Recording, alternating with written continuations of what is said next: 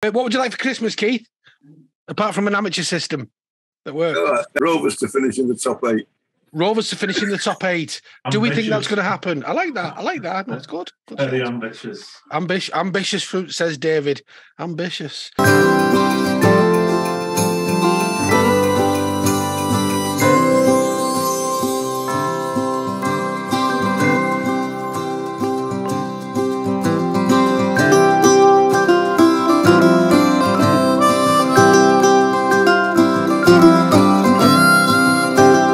Welcome to the Dockhouse Rugby Show Christmas special, the end of year show. Something like that. Anyway, joining us today, my trusted host, Mr. David Pye. We also got Keith Pollard, the former Hull K.R. Maitland Australia Rugby League player. Louie McCarthy Scarsbrook, who needs no mention at all. And Mr. Joe Batchelor. How are we, everybody? All right. Very good, thanks, Keith. You're looking very smart. Have you... Is that on purpose, or are you too tight to put the heating on, so you put an extra layer on? No. Cost of heating's gone up, mate. I'm toasty in this. Absolutely toasty. So, Louis, I don't know if you've met Keith. All right, Lou. No, hello, Keith. Lovely to meet you, bruv. Same here, pal. Seen you a few times. Are you a proper or loose forward? What is your position? Left back in a change room if they could leave me, I think. 18th man next year. 18th. Oh, here he is, Waterboy. Yeah, so Keith played for Hull K.R. back in day, and then he went over to Australia. Played for Maitland. He's been sent off on more stadiums than we can name, to be fair. And it was difficult to be sent off back then, not like now. Well, if you didn't get sent off once a year, you weren't doing your job. Manslaughter on the pitch was only a yellow card. That's how hard it was to get sent off back then. But women, if you ever played at Featherstone, there used to be 2 old women that used to sit near the dugout. They used to trip you up with an umbrella as you ran out. What, over your legs? Oh, what a place to play Featherstone in them days, yeah. I remember getting beaten up by a fellow with a walking stick at St. Pat's. He was on touchline. I took a crap. I went down. I took a crap. I ended up breaking my jaw, cracked my cheekbone. But I'm on the floor, and there's a fella with a stick whacking me. When I started with a youth rugby, with Cunner Youth Club, we played Cass Juniors in the Yorkshire Cup in the semi-final, and Brian Lockwood was playing, Roger Moorwood was playing.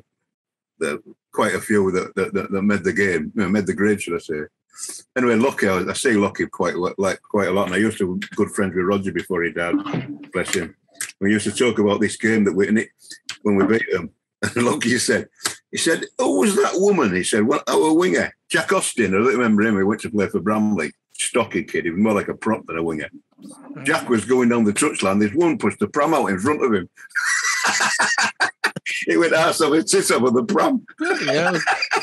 Women and children first. Well, as it's the end of year show, we're just going to talk about the season, some of the highlights, some of the best moments. What you think? Okay, yeah. So coming to Joe first. Yeah, great, Joe.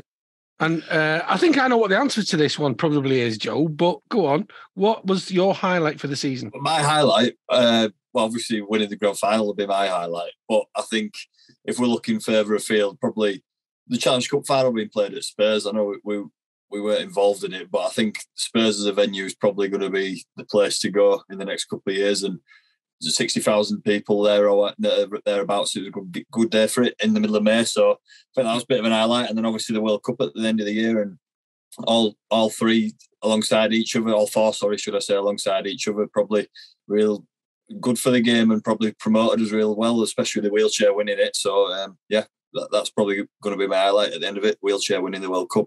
Yeah, absolute shout. What a competition that was, the wheelchair game. Ferocious and competitive, skillful, everything. I absolutely loved watching that.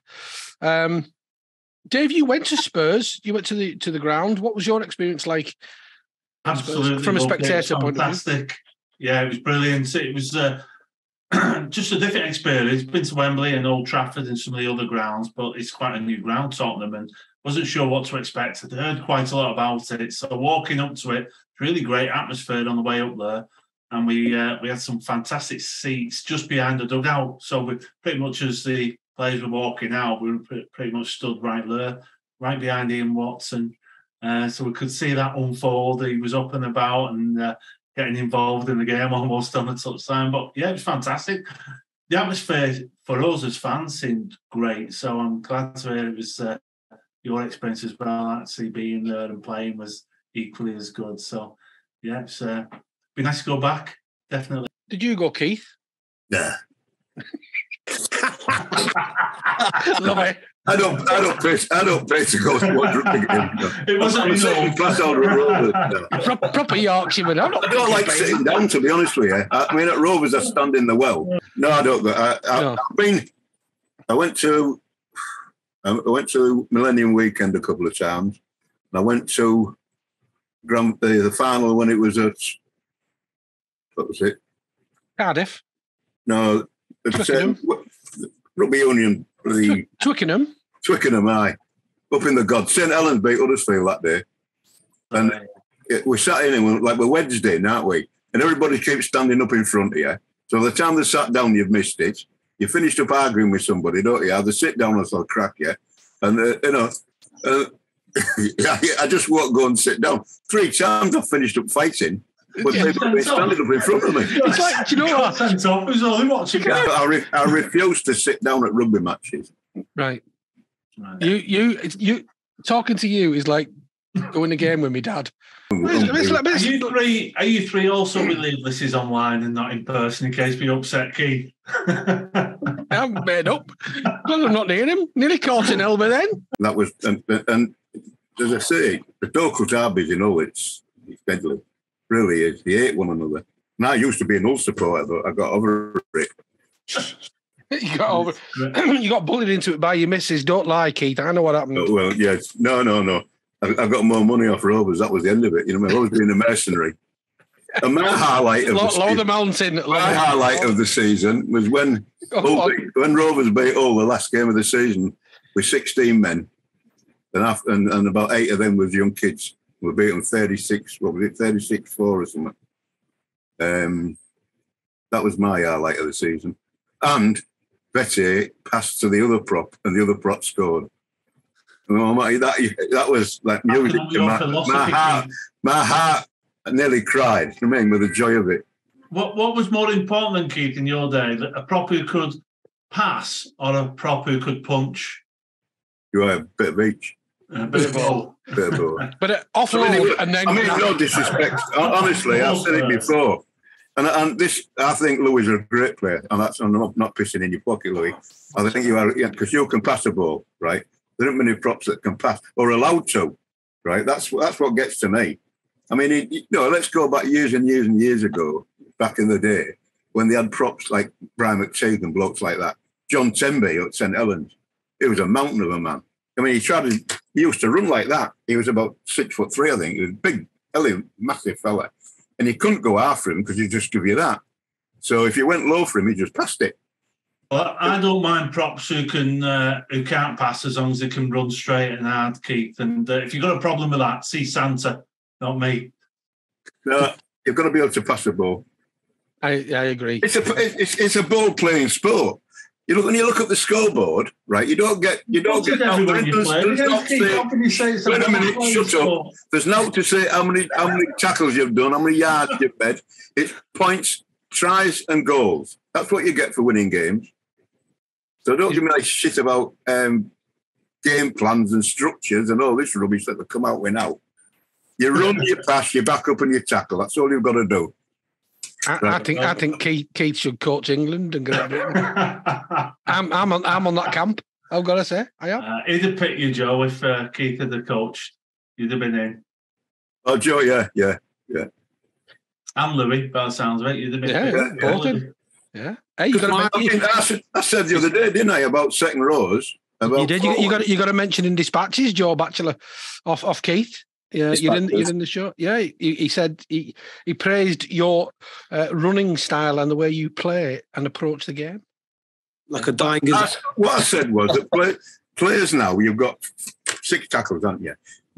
Most, they all do the same play. You could take a bloke to watch a game who's never seen the game before, then take him away, burn his eyes out, and he could go the next week and he'd know what's going on because everybody plays the same way. 4 or 5 drives and a kick. Very rarely you see one forward pass to another forward. Very rarely you see anybody run for a gap. You know, they all run, they just run straight at the thing. They ought to put a line down the middle of the shirt, so give them something to run at. It's honestly, to me, the modern game is shite. It really is.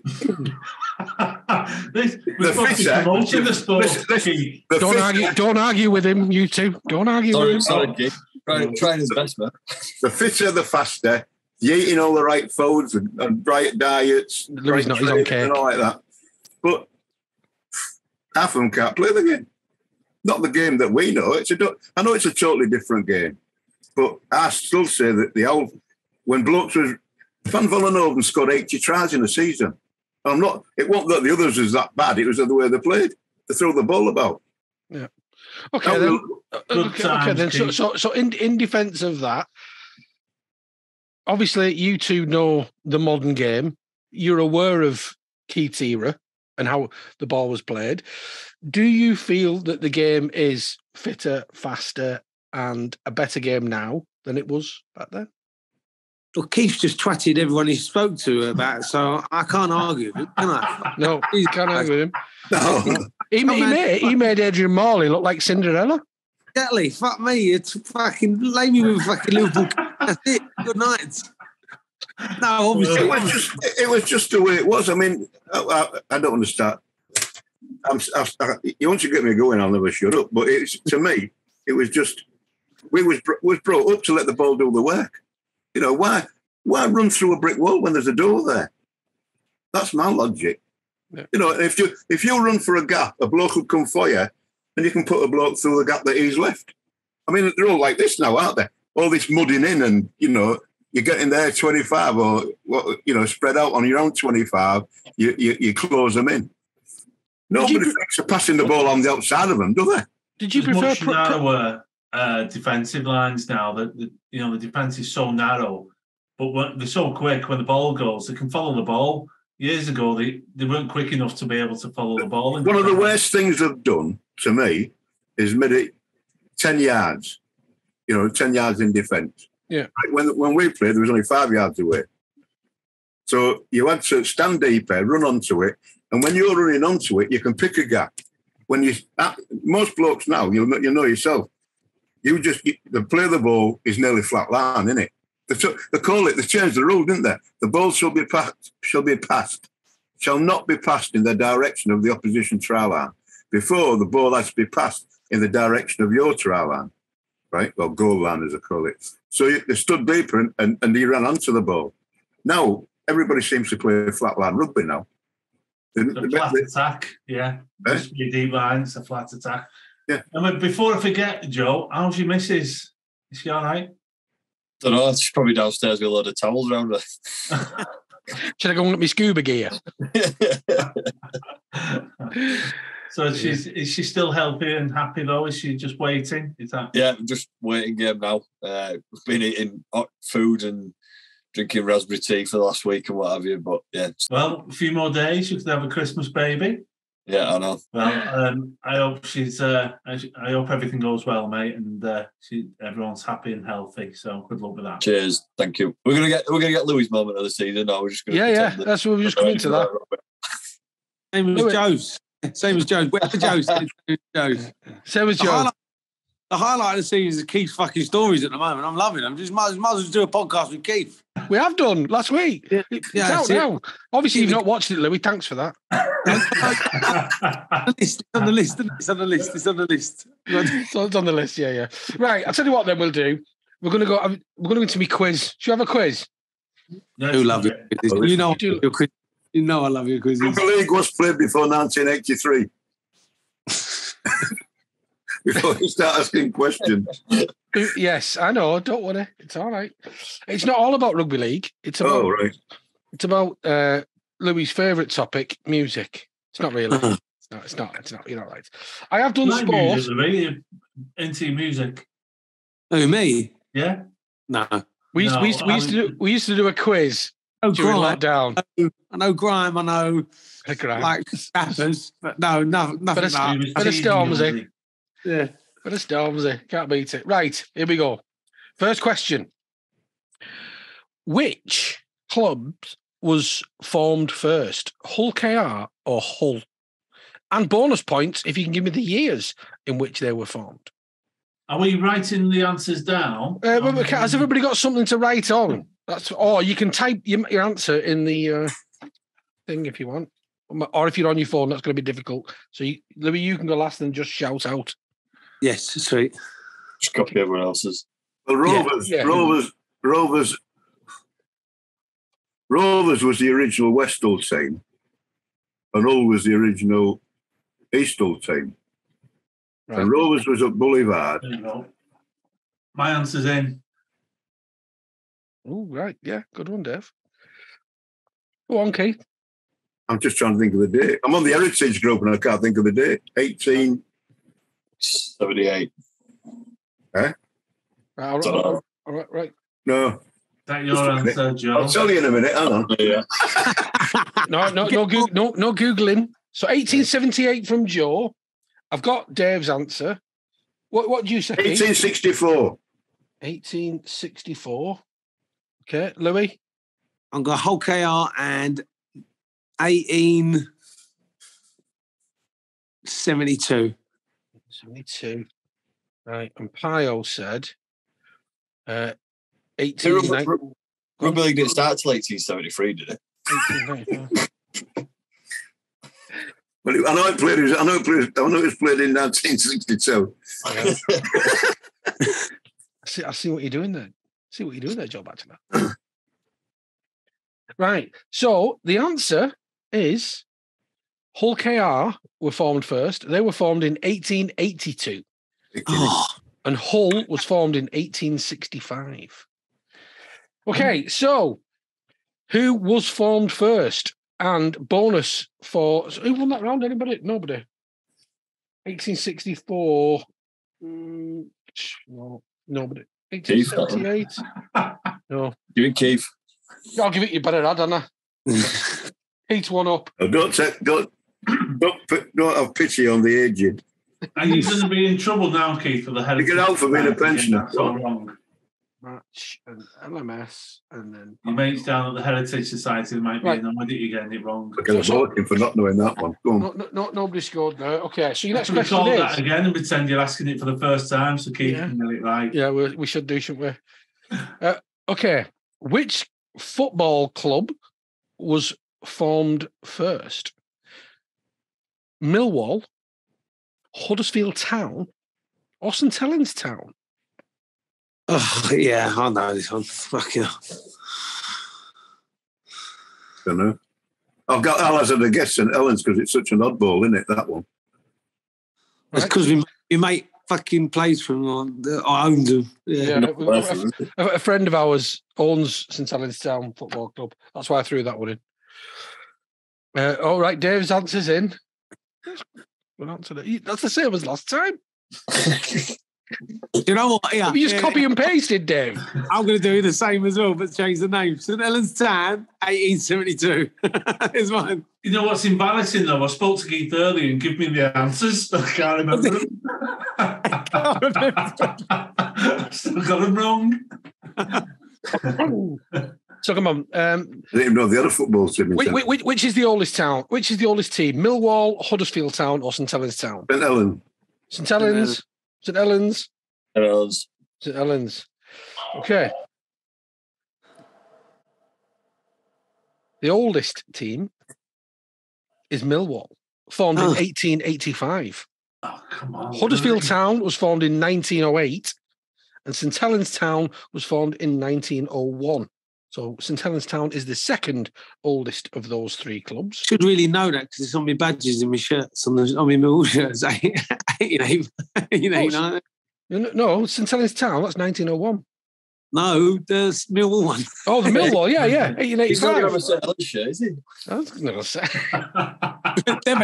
Is that next season you're on about? Yeah. Right, okay, so no points there. Oh, well done. Great quiz. Quiz this Yeah, is. it's good, this, isn't it? Okay, what year was St Helens formed? Oh, That's on your shirt. 150 years ago.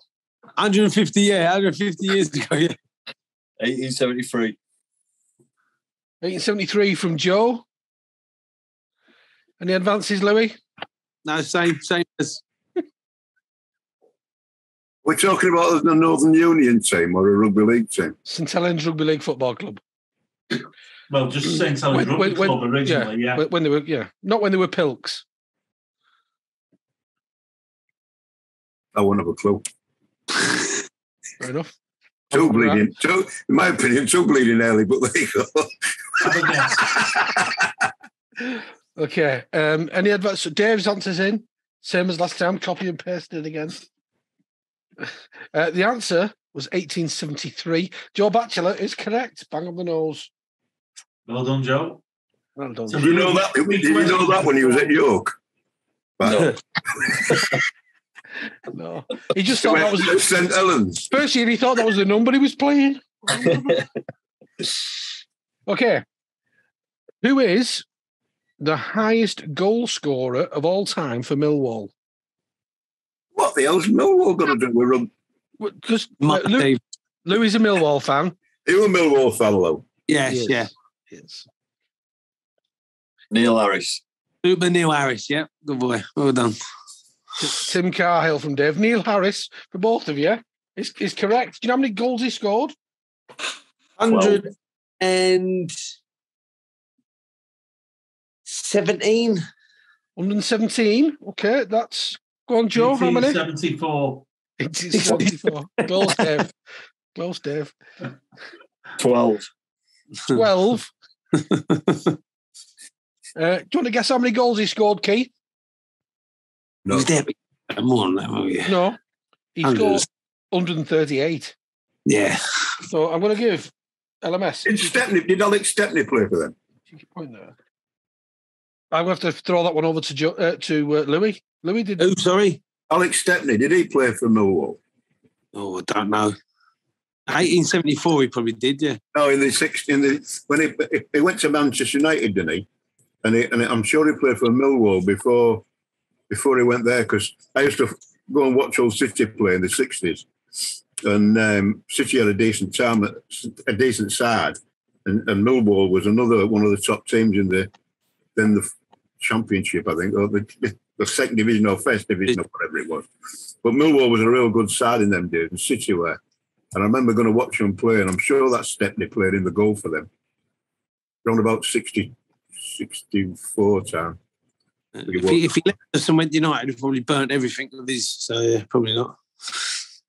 I'm sure he went to Manchester United. A real good goalkeeper he was. Santa, have you fell asleep? No. I was looking for one for you. Have you looked at mince pies or what? I was adding one in for you. Right, your next question. I saw these kids rather me telling me what they want for Christmas. Who was the highest goal scorer of all time for Huddersfield Town? Don't know. They're fucking useless. So no. I'm not sure I even know a Huddersfield Town player. Do you know what? I think I know one fan. Andy Booth.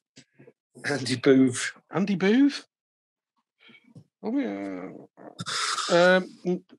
No. No is the answer. It was George Brown. I was going to say that. Brownie boy. Yeah. Brownie boy, yep. Do you know how many goals he scored? Did he score more or less than Neil Harris? Less. More. The same. More. Same and more. Okay, so that's a point for Dave and a point for Batch. He scored. How many? 142. 159. What a player. What a player. I didn't even know him. What a player. Knew Millwall's, but he didn't know yours. I know, yeah. What's that all about? Because he's listened to you that much. That's what it is. Yeah. You've influenced him. You're like he's super. That's fine. Because I didn't know any Huddersfield Town players, I thought it might be a trick question. Someone with the surname Batchelor. So in my haste to type that out quickly, I've spelt it wrong, and it's come out Bath Cellar. Batchelor. It's Yeah, just point, as much point, chance point. of being right as Batchelor, I guess. Steve Batchelor.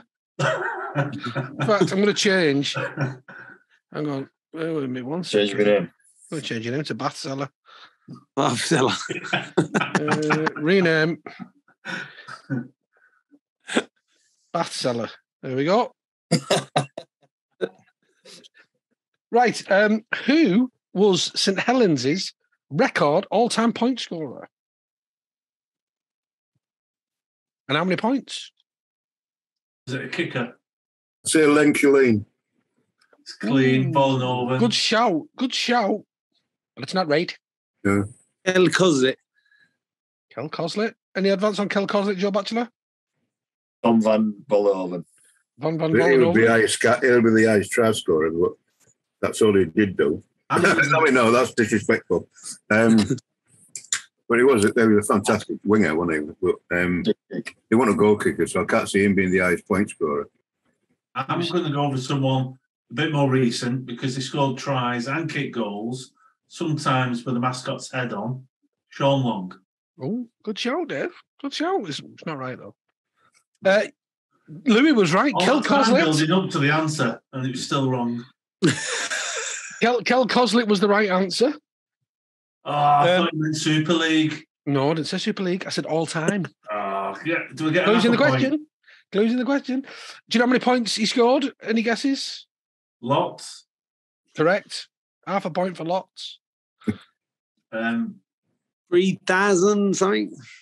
3,000 something. Any advance on 3,000 something? 5,500. 5,500. 5,500 on the left from Dave. 500 of them were drop kicks, I reckon. Going once. How many points do you reckon, Keith? Oh, I don't know. I'm just trying to. Neil Fox is the world record point scorer, wasn't he? Of all time? Yeah, The Featherstone player? Wakefield. Wakefield. Centre. Neil Fox. Neil Fox, yeah. The brother of the bloke that missed the goal at Wembley. Yeah, that was Derek Fox. That's Don. Don Fox. There were three brothers, weren't there? Played in Don. the 80s. Peter played for Batley, Featherstone, Rovers. He used to be an after dinner speaker, Peter. And everybody, he used to say, in his Yorkshire accent, you know, the roll their R's and that. He said, my brother was a world record point scorer, the finest prince of centres he was Neil. He was a great player. He said, Don, what was he famous for? Missing a goal at Wembley. What the people think, older people always think I am. Don. He said, nobody ever mistakes me for our Neil. I would have said about 3,500. Oh, and you said how many, Louis? 3,000? 3,000 or something, yeah. What's the sum of it? You went, 3,500. 3,500. I'll give you both a point. 3,413. Well done. Oh, That's a lot of points. Jesus Christ. You never saw Neil Fox play then? No, not live. I was too young. You'll have heard of him back, wouldn't you? Yeah, Neil Fox. Great fella. And a gentleman as well. He's a fantastic player. I've watched the Wash final where he misses that kick as well at Wembley. Highland from the game. 40 minutes gone. If he kicks the goal, some of the league players won't dare look.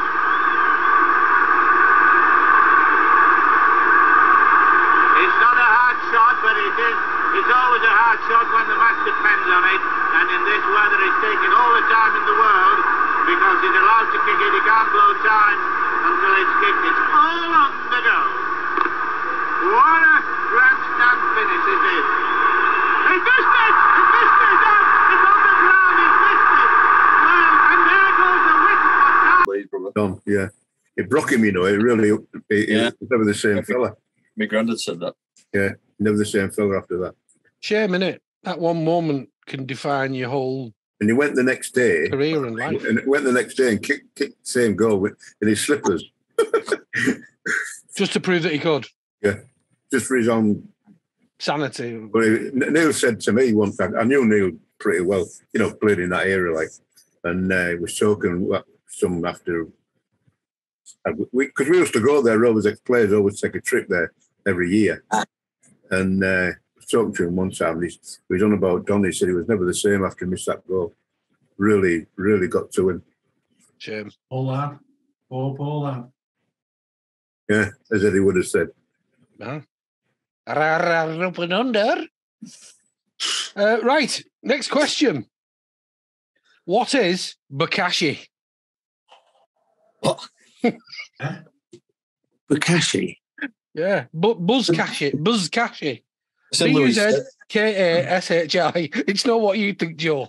It's Louis Google's search history, isn't it? Bokashi. Bokashi. Is it a motorbike? Fuck's sake. Is it a motorbike? No. It's some sort of martial art. It's not. No, it is a sport. It's not a martial art, though. 500 TC Bugatti. 500 TC Bugatti. Buzzkashi. Buzzkashi. Any advances? Joe Batchelor, coming to you. Reindeer racing. Reindeer racing. Where have you pulled that one from, Mr. Google? I think it's a machine for making rugby balls. No, it's a sport, David. Sports quiz. All right. Well, that's it is a sporting question, I suppose. Yeah, I suppose. Yeah. Right, no. Sport. Oh, is that the one that's played in Asia where it looks like a game of tick? Is it that one? No, that's Bagadi. Is that game that they used to play in Russia where they used to cut blokes' heads off and you used to use it like polo? No. Close. Is it something like they do on Harry Potter with his mouth? Is it that? No, it's not. It's not on Louis' search engine. It's not choppy heads off, and it's not what you just said, Dave. It is. Its actual title, if you was to translate it, is goat dragging, and it's horse-mounted players attempt to place a goat carcass in a goal. Far off, was that? No, he wasn't far off. No, there was reindeer racing. That wasn't far off, but it wasn't right. That's all I'm saying, Keith. Please don't. He's harsh, isn't he? He's harsh, this Santa. Worst Santa I've smelled. Yeah. It's what? Some of these kids ask for a toy and they spell it wrong. Are you not going to take it to them? That's it. And them a goat spleen. Goat spleen. Here's a goat spleen. Here's a goat spleen. Of that. Right. Yeah. Okay. Next question. How many people are in a Botoshi team? Oh. Okay, if you don't know what Botoshi is, okay, think Jenga, Capture the Flag, and Battle Royale. It's kind of a mixture of all three of them. Battle Royale, Catching a Flag, and Jenga. Whatever it is, one less if Keith's playing. One less if Keith's playing. He'll put three in hospital. Six is the answer from Keith. Anybody else? 17. 11. 3. Definitely 11. I'm going to give the point to Louis because he was closest. But it's actually 75 on each side. 75. There you go. Yeah. It's played in like China and Asia and all them. Botoshi, it's called. Do you know what, Santa? If it was 75 aside, I bet me and you still wouldn't get a game. Yeah. You last picked. You know. Mind you, there won't be 75 at other team if Keith was played. He'd have half of them off. He'd have knuckled them all. Right. What honour was given to the winning captain of a Pocketok team? Pocketok being the Aztec sport in the Mayan times. Aztec. A wife. A wife. Good shout. Oh, yeah. Any advances? He's good at this, Louis. I'm going to say a gold goblet. A gold goblet? Yeah, something like they used to have things like sheep's blood in it or something like that, a sheep's heart in a goblet, because that gives you power. That's what I think it probably is. I like that answer, Dave. I like that. Yeah. It's not right, but it's good. No. Love the imagination. It should have been a sheep's heart and a gold goblet. Yeah. Whatever answer you're going to come up with is going to be rubbish compared to mine. Probably is. Joe Batchelor. A sheep or a cow or something like that. Sheep or a cow. The answer is you were beheaded and sacrificed to the gods as a trophy. Congratulations. Well, again, imagine, no, you're in the dressing rooms and your coach comes in and goes, right, good news, you're captain today. Done me hamstring. Can't play. Keith would just get sent off for 10 minutes ago. He'd be all right. Yeah. Get sent off to make sure you don't get man of the match. Yeah, well. And what is the oldest sport in the world? Tiddlywinks. Tiddlywinks. Good shout. That's still played today. It is still a sport today, yes. Yeah. Chess. Chess. Ooh, Good answer. Good one, Keith. Good one. Good answer. Horse racing. Horse racing. Good answer. Sport of kings. I'm going to go camel racing. Camel racing. Good shout, Dave. You're all wrong. Wrestling. Yes. Wrestling. Obviously, WWE was back ages ago. Yeah. WWE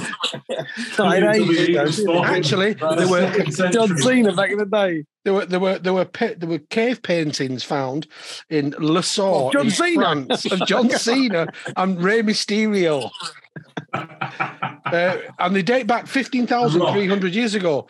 But here's a question for you while we're on it. Then, Louis, what would your wrestling name be? Oh, Cockney. Nice. That's what everybody calls you, isn't it? I understands they do. They do it Craven Park. They do it Craven Park. You keep. Bachelor, what would your name be? Wrecking Ball. Wrecking Ball. What would your special move be? Wrecking Ball. Or just cannonball someone at knees. Cannonballing with the knees. Nice. Dave, what would you be? I'd be the Pied Piper. See what you did there? You've had that one for Piper. years. You thought of that, haven't you? You've romanticised. I've had that written down for about 27 years. Waiting for that moment. It's like that. I finally got it in. Go get the outfit out, Dave. Go get the outfit. Come on. As the Pied Piper. Ronnie Piper's evil brother, the Pied Piper, coming out. Yeah. Rowdy. Nickname Rowdy. What about you, Keith? If you was a wrestler, what would you be called? I think the bloke I talked about who played for Curry, Mad Dog Mitchell. Mad Dog Mitchell. That's a good name, that. Good name, Mad Dog, wasn't it? Mad Dog Mitchell. Yeah. Like it, Mad Dog. I do like that one. It's super key. There was another one played at Newcastle Knights called Mad Dog. He was we got to be a Mad Dog. He was a back. He was a centre or a winger. His nickname was Mad Dog. He was a good player. Played for Newcastle Knights when they first started off. I'm going to give Dave 2 points for having Pied Piper. Is that how it goes? The only points I've got this whole quiz. No, you've got 3 now, Dave. You was on one. Oh, that's good. Okay, next. I'm writing that man down. The points I've got. Look. Oh, Christ almighty. Yeah. How many do you think you've got, Keith? -3. That'll do. So Okay. what would your nickname be? Mine? Father Christmas. Hot Lips Highland. Hot Lips Island. Hot Lip. You might have felt the wrong type of person with that, Keith. Oh, did you say wrestling name? Sorry. Wrestling name, yeah. Not your online persona we're after. It's your wrestling name. The Highlander. It's not your Tinder My handle. move would be the Highland Fling. Like it. Just throw 'em over my shoulder. Give yourself a couple of points. Thanks, Santa. Points. There you go. I've got one. Right, next round. What are the ingredients for a baby Guinness? Oh. It's We've all ordered one. Cream. It's really nice as well. What did you say then, Louis? Cream and black Bailey's. Russian drink. Right, Louis, I'm going to give you half a point. It's a what is it? It's like a coffee flavoured. Is it absinthe? Am I thinking the right thing? Is that Bailey's. or is that Go on, Batch. Bailey's. And I can't remember what else it's got in it. Some liqueur. No, go on. Yeah. Give you half a point. Tia Maria. Tia Maria. Tia Maria. I'll go for that as well. Some liqueur. Tia Maria. That's a coffee liqueur. Yeah, coffee liqueur. Yeah, I'll give you that. So Irish cream, coffee liqueur, one more ingredient. Whiskey. You was actually very close, Louis, which is why I gave you half a point. So the actual answer is Irish cream, coffee liqueur, and black Zambuca. Black Zambuca, yeah. So I'm going to give you all half a point because you all got there between you. There you go. Thanks, Hot Lips. What ingredients are in a porn star martini? Martini. No. Martini Gin. is the drink it's made of. Gin. Go on. Pomegranate juice. Go on. And ice. Right. Remind me not to limit your A house. little bit of lemonade. Little bit of lemonade. Little splash. Yeah. Pineapple juice. Pineapple juice. Go on. Vodka. Vodka. Go on. Bacardi. Bacardi. Go on. Rum. Well.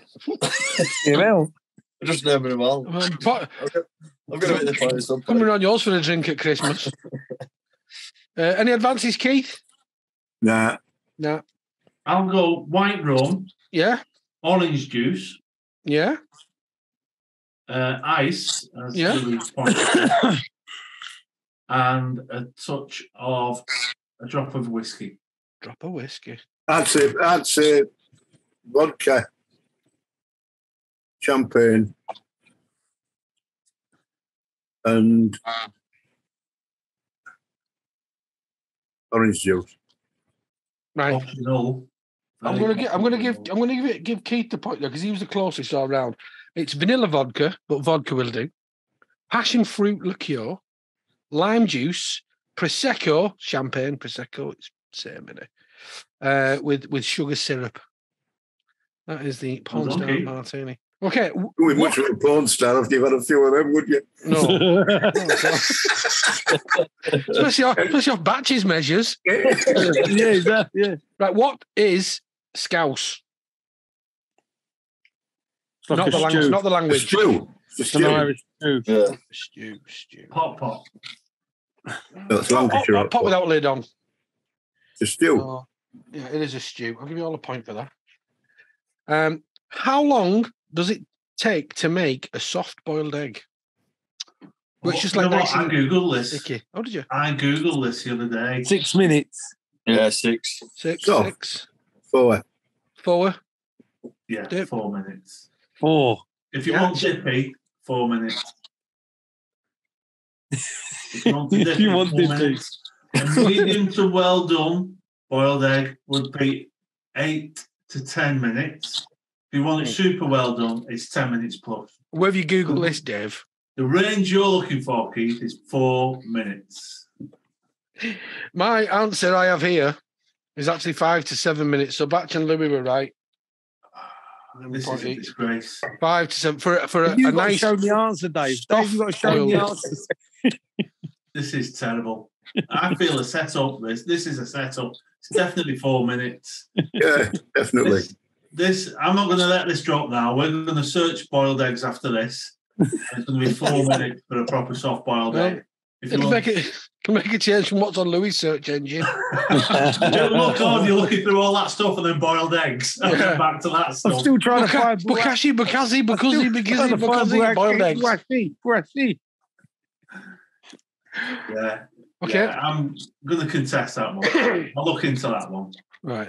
Well, your next question: what is the hottest chili in the world?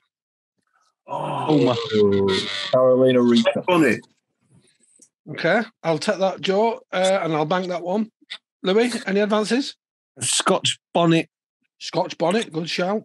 Head popper. Head popper. No, that's Keith. He's the head popper. That's what I said. Scotch bonnet. Scotch bonnet, right? Yeah. Any advance on Scotch bonnet, Dave? I'm going to go with the one same as Batchelor and go for the Carolina. That's sticking now, Batchelor. It was a typo, but it was quite a funny one. Quite funny, yeah. It's Scoville scale, is it? The chili scale. Is that what they call it? I think, the Reaper. You've got a chili tail if you eat one row. Yeah. Right, well, correct. It is a Carolina Reaper. Carolina. Have you ever had one, by the way? I've read of it, never read man that one. No. Right, well. At times.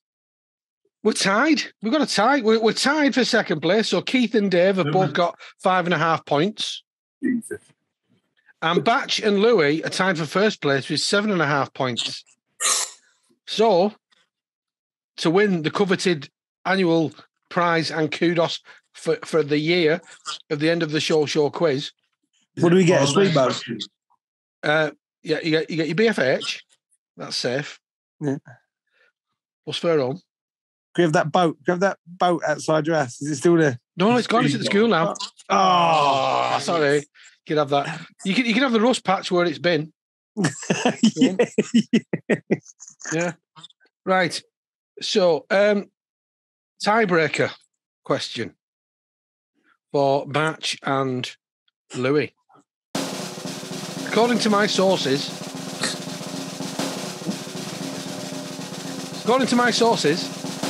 how many goals were scored in the 2022 World Cup in Qatar? Oh, it's a great question. 128. 128? I'd go more than that. I'll go more than that because there was a lot of goals. Do you know what I'll go for a round number? 150. 150. There was a lot of goals early on. You're right. There was a lot of goals. In fact, there was 172 goals. Oh. So Louie takes it with closest with 150 goals. So Okay. Louie is the annual Dockhouse Rugby Show quiz end of the year show champion. Thank you. We've got a trophy somewhere. Well done, Louie. It's in your sack. It's in your sack. It's in your sack. That's a different trophy, but you can have that as well. It's a month subscription to Bokashi. Okay. Right, so that's me quiz anyway. Well done, Santa. Thank you for the quiz. Thanks. You're wrong on the boiled eggs, but thank you for the quiz. I was on the boiled eggs. Where did you go? Where did you Google? Show me an evidence, Dave. Where did the Google it? Show don't It's got tell. a website. It's World Wide Web. You find it on many devices. I've never been called WW, no. World Wide Web. www.wibbly.com. The Wibbly Wobbly Web. Famous website. Look at the World Wide Web. You look on the World Wide Web. And the eggs. Google boiled eggs. I'm Googling it now. I'm Googling boiled eggs. So my next question, just throwing this out there, what do we think of this name change thing for Super League? Do you think that it'll happen? Do you think there's going to be one? Oh, it'll happen. It's a lot of shite, but it'll happen. What do you think they'll change it to? What would you like to see it called, Keith? Rugby League. An unusual name, I know. But, I mean, this Super League, what they're saying is that Super League is recognised in other parts of Great Britain as ladies' netball.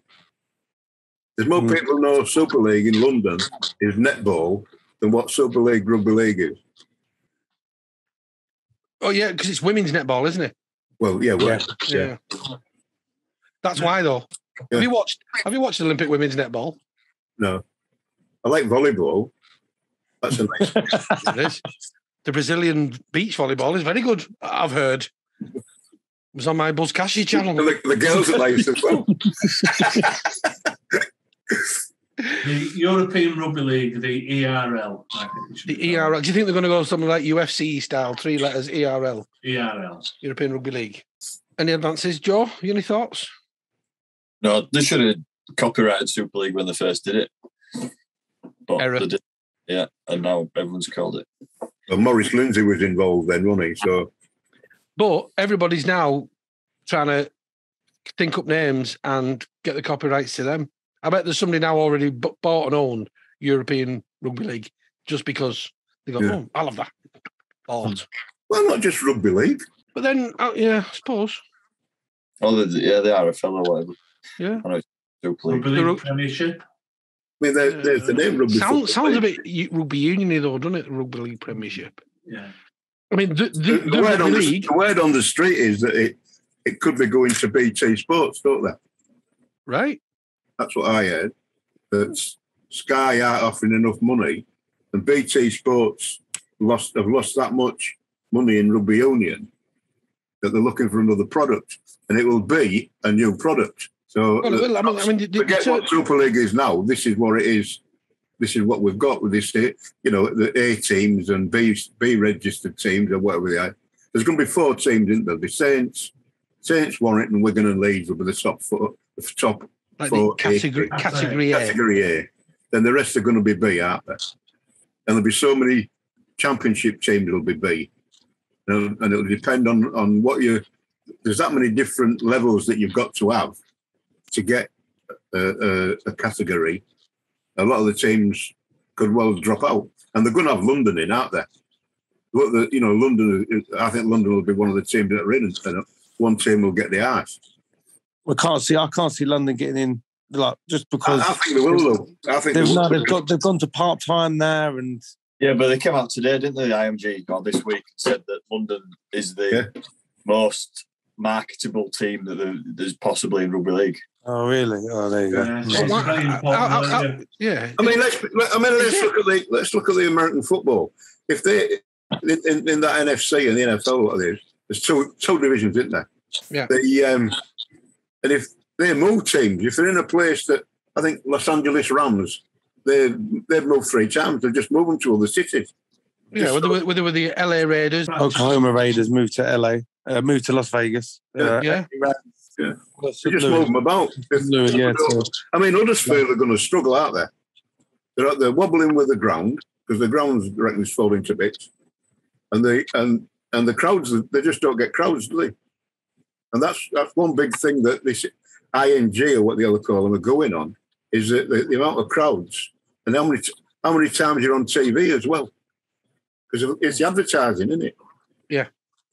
I mean, there's that much involved. It's beyond my head at the end of the day. But what I've read about it, what I've heard about it, that there's going to be, I've heard there's going to be one Super League team that when it comes about in 2020, next year is just a trial run, isn't it? They're going to try different things.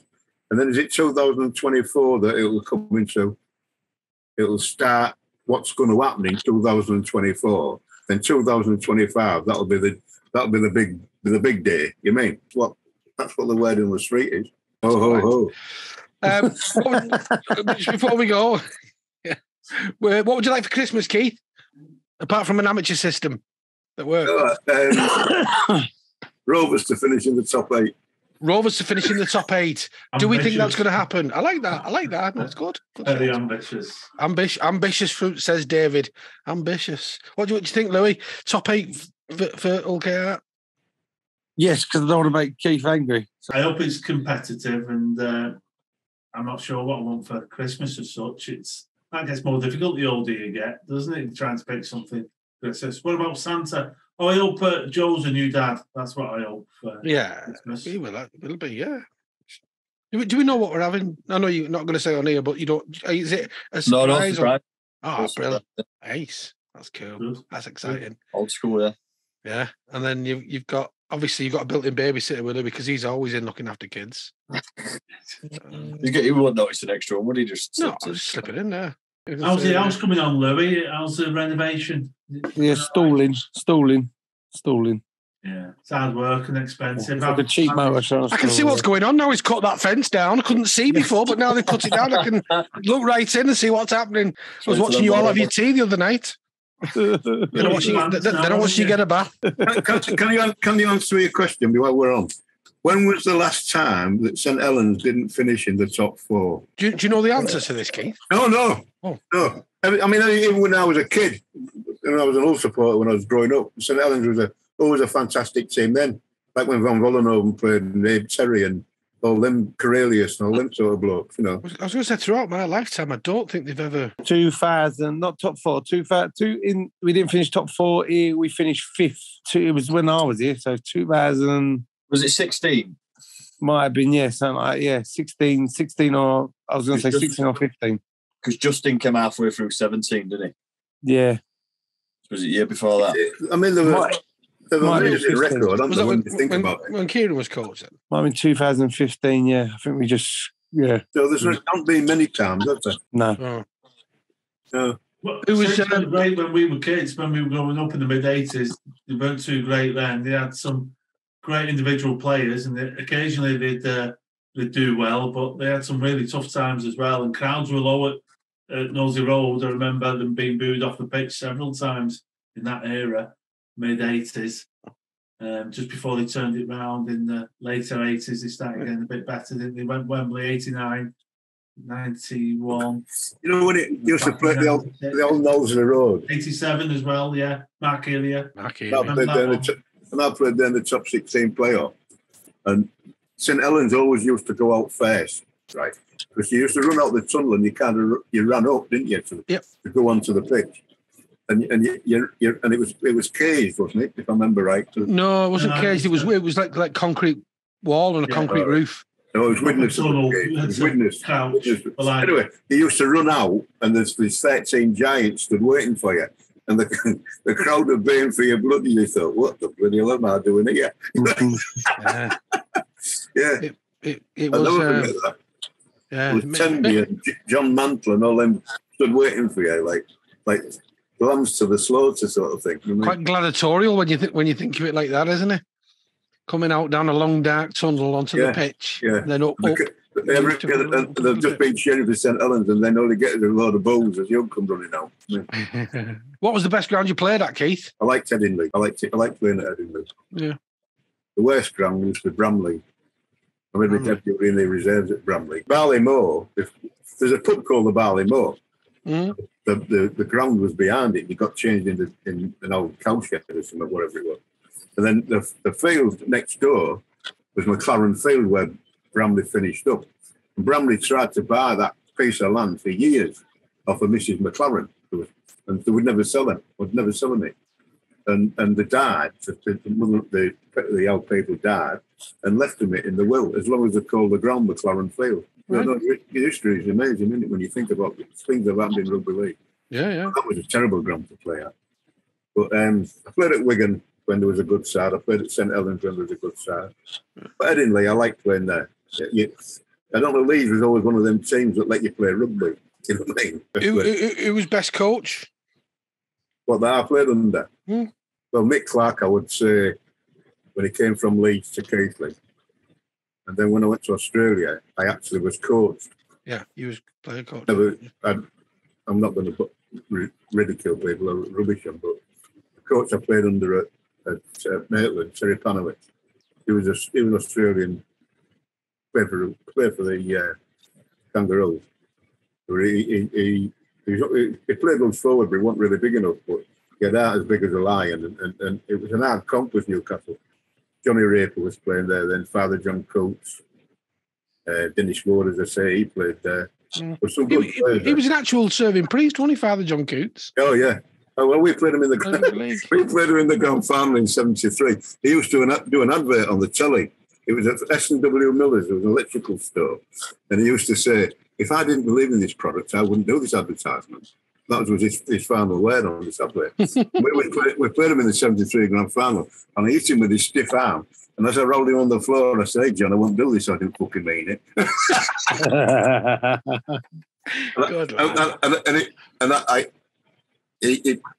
In them days, it was stiff arm flying about all over. Anyway, it knocked him out, and he played all the first half, semi-conscious, right?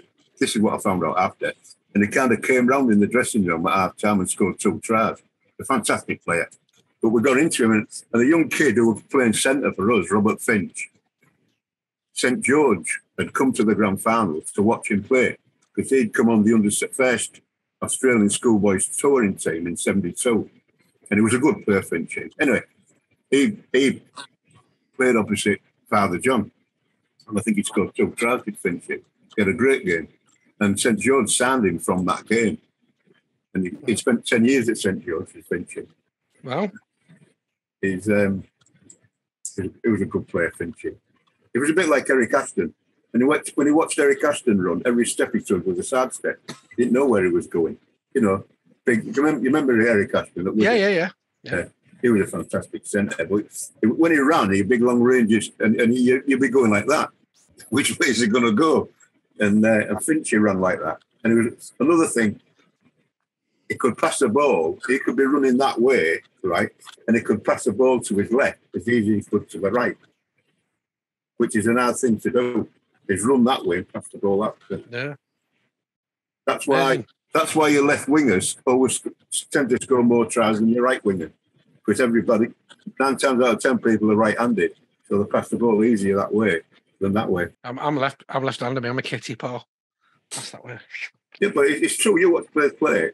99 times out of 100, the left-hand side, they play to the left-hand side. Yeah. So the right-hand side defence get more arming, and that's what Rovers' defence last year was bad. And that's why they brought this kid in from Parramatta, because he's a right-hand centre. Right. And he's good in defence. Oh, there we go. Insider Some insider information there, guys. Yeah. You can, So, who was your best coach you played under, Louis? Probably the one that made me want to be, like, probably put me on the right way was probably Brian Mack, who made me want to be a rugby league player, if you know what I mean. Like, I was flittering in and out. I didn't know if I wanted to do it. But he sat me down and said, do you want to do it? And then took on, really. So that was at London. And then obviously up here, probably, I'd say Justin, he changed the ethos of the team, if you know what I mean. So we all come under one umbrella and we all pull in the right direction. And it weren't about egos or anything like that. It was just about doing your job. So him probably. Right. So what was it that Brian Mack did that was different to other coaches that got you interested, Louis? No, he weren't interested. He was probably like the only coach that sat me down and just like went gun ho on me, really, and went like, listen to me, you can make it if you want to, but you ain't gonna do it because you're fat, you fucking this, you that. So he blew my legs off, really. So and then I went, well, yeah. And I'd rather have someone blow my legs off than I know what I've got to do, if you know what I mean, to achieve. So. Yeah. So mate, you said, no, I want this. I'm not that. I'll do it. I can't wait for it going, well, I'll fucking show you. So yeah. Right, so. And have you ever rung him up and gone, look how many rings I've got? Oh, no, no, because he's got more, fucker, hasn't he? Can't do that yet. What about you, Joe? 40. I love 40. Yeah, love 40. 40, lads. Yeah, if it weren't for 40 at York, there's no chance I'd be playing Super League now. So what he taught me, what I learned off him, and just how he thinks about a game of rugby really brought me on. And then obviously Wolfie for the last 3 years, he's been brilliant as well. So them two, but yeah, 40 for me. So Potter was the main inspirational guy. Yeah, he just taught me stuff that probably I would never even have thought of, affects like results in a game. Do you know what I mean? Things like that. So yeah, if it hadn't been for him and the team at York, then I would have been playing Super League, definitely. Yeah. And what did Christian bring then to Saints? Because obviously you were a successful team when Christian arrived. So I suppose for him as we've spoken to him, we've interviewed Christian, so I do know his answer on that. But what's your opinion of that? I just think the way he managed the group, he sort of early on, I don't think he quite understood fully what he had within the group. Like Lou said, Justin brought the group in such a good position, and the players that we've got are leaders within the group. You didn't need to give us too much. You just had to manage a few things and give us a few guidelines. But then there's smart enough players and the good enough players in our team that we can sort of be not left alone, because we've obviously got to have some sort of idea what we're all going to do together. But we can be left to solve things on our own. We can be left to work out how to beat teams. And once you start beating teams once, you usually stick to that. And until it don't work, and until you're beaten, then there's not much to change from the last time you've played them. So he probably stuck with what he knew and what we'd done in the previous years, and just managed the group really well and made sure everyone felt involved and brought the young lads through when they needed to play, and sort of give them enough that they were happy when they weren't playing as well, and made sure everyone was fighting in the same direction. So yeah, that's what he brought to Saints, I think. Are you allowed to play what's in front of you, Batch? Yeah, definitely. Especially with Johnny Lomax inside me, like we'd be fool not to let him do what he sees. Yeah, so we've got a pretty free license, and I'm sure Will will be similar. Like there's got to be this time and a place for structure and systems and stuff like that. But we're pretty flexible. Yeah, nice to hear. I think what Wolfie brought as well, just the stillness to us. I think the steeliness, like we could just get through games, like not panic that if we have gone behind, we were going to lose. We knew we could come back and win, if you know what I mean. I felt the last 3 years I've never seen a defence do what we do, if you know what I mean, and for that long. Them teams under that much pressure that they just break, and then you've won. Yeah, it was like the steeliness that he did instill on us, and I think that's what he brought to us. I think Justin gave us the flair and the confidence to go out and do what we wanted to do, enhance like Johnny's power, enhance Cootie's power when he had them, and then I think when Wolfie come in, he made us more stronger, like together with our defence, and I knew it after like he said, he didn't get off to a good start. But then he realised he could trust us because of COVID came in, and he realised he could trust us, and that's when he went, all right, fuck, I better listen to these boys. They know what they're talking about. Especially like with Batch, like Johnny, you don't speak to Johnny, you just let Johnny go and do what he wants to do. Same with Wellesby, you don't try and flood their brains, you just let them go and play. Just follow them. I think that Johnny Lomax is one of the best I've seen, I think. Yeah. As a footballer. As a leader, a creator, or call it what you like. Yeah, he just seems to know where to be at the right time, and he's always got somebody with him. That's what I like about Batch. He runs for a gap. He follows blokes about, and a lot of second rows don't even do that. A lot of forwards now they're just programmed. Just run it in. You know what I mean? But a good coach should know the strengths of what each individual player's got and use that and weld it into a team rather than just have a structure or a game plan. Yeah. I mean, to me, a game plan, game plan's got to then beat them. That's your plan, isn't it? Yeah. I mean, Johnny's like and you hear these coaches, when they say to these coaches, how many games do you think you'll win this year? And then some of these coaches say, well, I've picked out the games I think we could win. I'd sack him. He'd be on his bike. If a coach was to say to me, I think we can only win these games, he shouldn't be there. You should expect to win every game. Every coach would say, well, I'm going to finish top of the league this year. Whether you think you can or you can't, what you should do. They brought a thing in when I was in Aussie. They called it the will to win. And it was based on the Green Bay Packers. Vince Lombardi, who coached the Green Bay Packers, they won about 10 premierships or whatever it was. And they brought this film out. They called it The Will to Win, and he was in it. And this was all the beginning of this new psychology, the will to win. If you think you're going to lose, well, you will lose. You've got to think you're going to win every game. Look at the guy next to you. Look into his eyes. Now, I think you're going to see a guy who will go that inch with you. Hell yeah. You're going to see a guy who will sacrifice himself for this team because he knows when it comes down to it, you're going to do the same for him. Hell yeah. That's a team, gentlemen. Hell yeah. And either we heal now as a team, or we will die as individuals.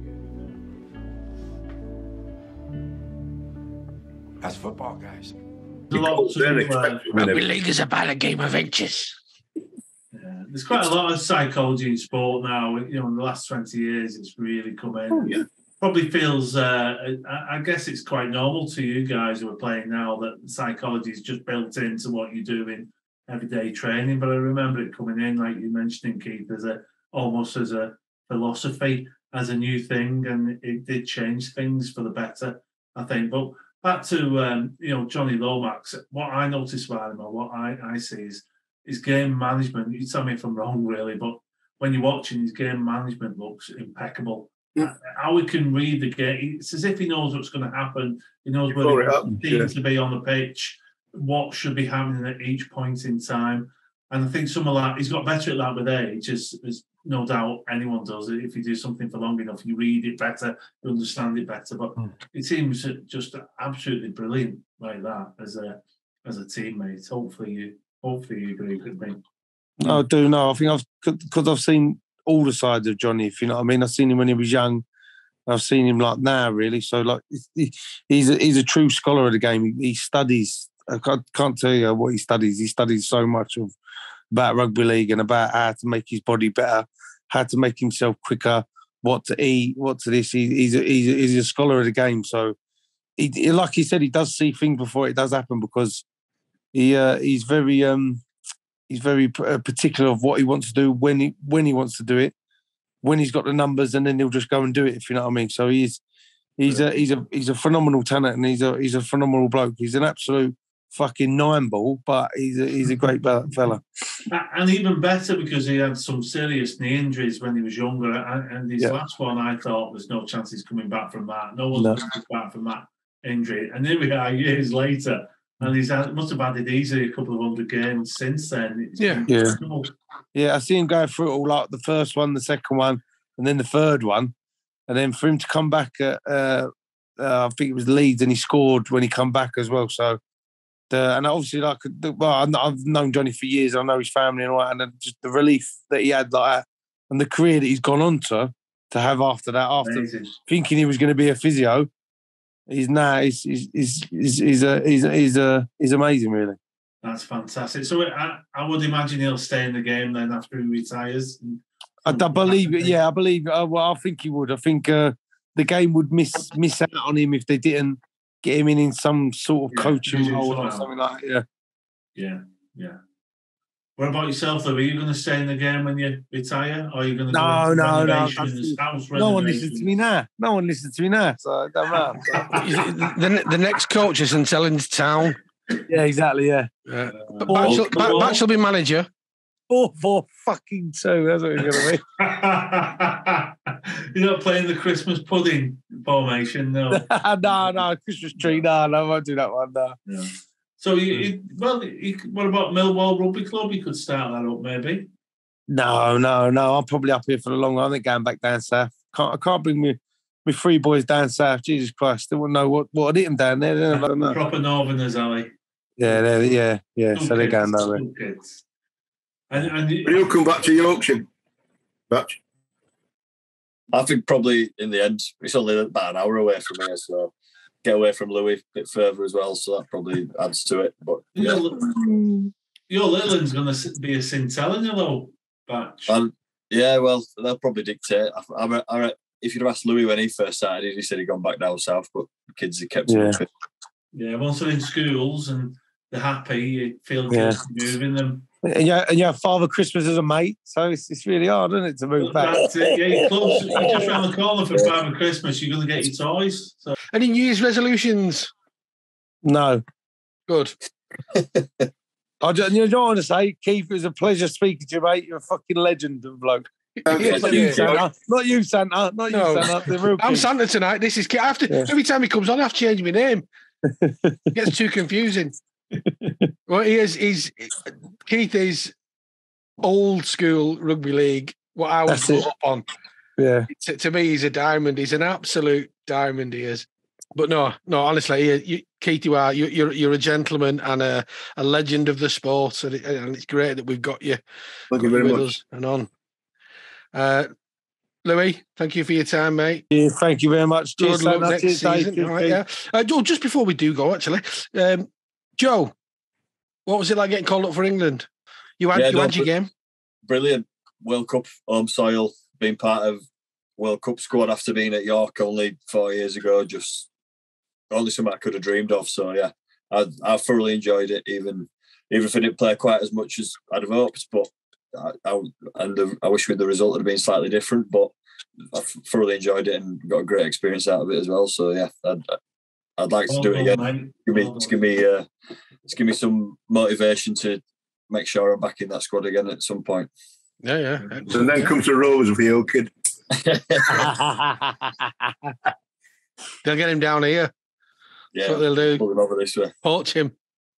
Can't have two batches here. Fuck me, Jesus Christ. Well, Keith came head in the right. Yeah.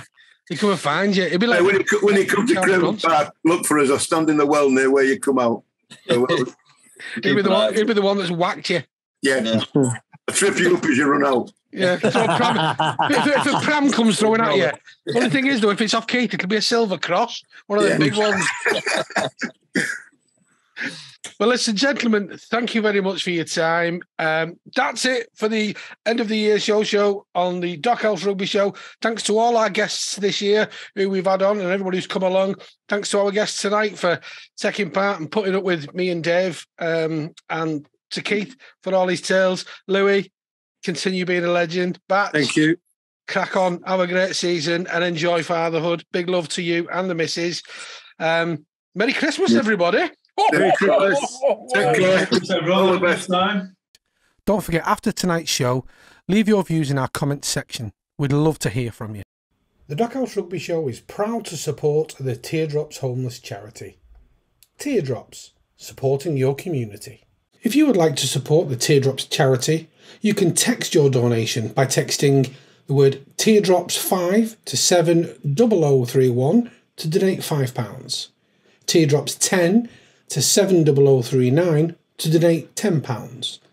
And Teardrops 20 to 70039 to donate £20. Teardrops, supporting your community.